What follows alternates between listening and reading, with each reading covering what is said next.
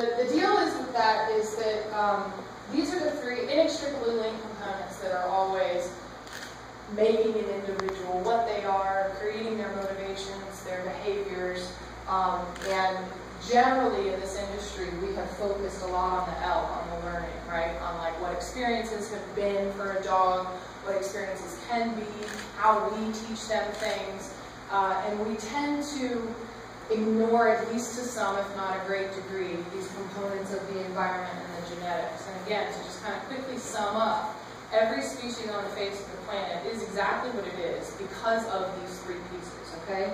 So you take a given animal, like say a toad, okay, a little American toad or something, and you think about, all right, why is the toad the way that it is? Why does it behave the way that it does? Why does it look the way that it does?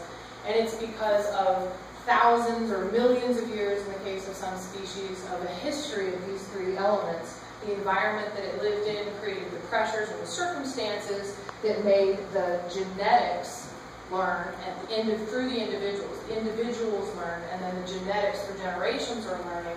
And these three things are constantly playing off of each other for how do I survive? What works in these conditions? Okay? So when we talk about an individual, we can never get away from any one of these three.